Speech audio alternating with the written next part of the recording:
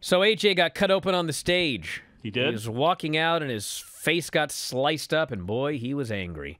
As noted, Boogs was injured. He tried... And it's funny, because they actually did a spot in the ladder match on NXT 2.0, where Solo Sikoa tried to do the same spot, where he's got one guy up in Samoan drop, which, by the way, I hate this spot because it's so contrived. It's like you got one guy up, and then the other guy runs over and leaps on the guy's shoulders. Yeah. It was so dumb, and in both cases, Solo Sikoa collapsed, but he didn't get hurt, and Boogs collapsed, but he did get hurt. But that's the thing. It takes too long. It looks like crap unless you're big. And I'm sorry, I just want to throw this out. There's a reason that football teams have stopped doing the dead carry a lot of the times. It's because of that reason. It is completely...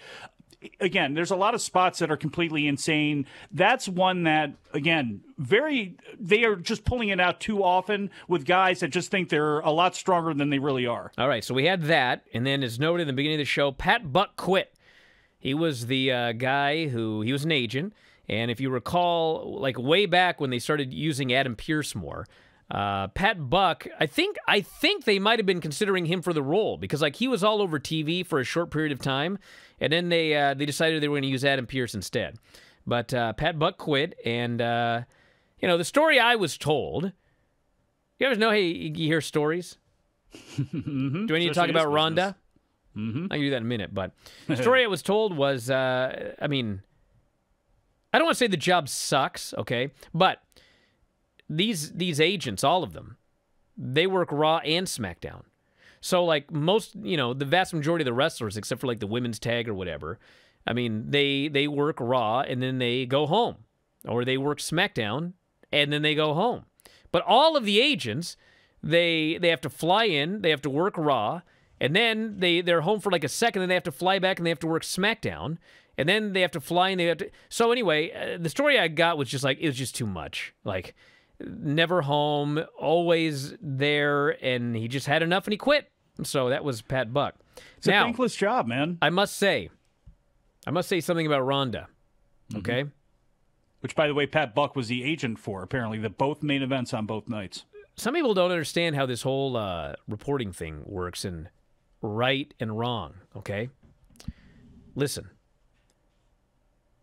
I have friends who are friends with Ronda, okay?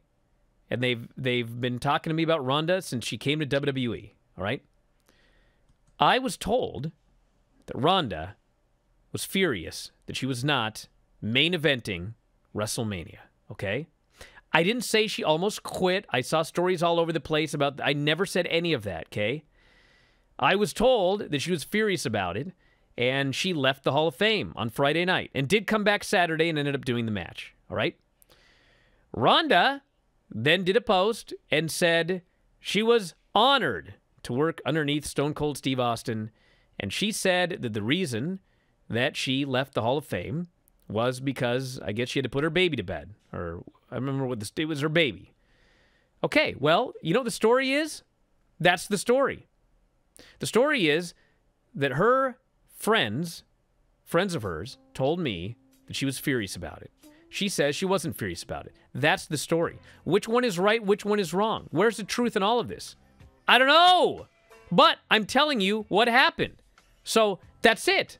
If you want to say that I was wrong, no one should be calling Ronda a liar or anything. There's no lying going on here. There's no stories being made up.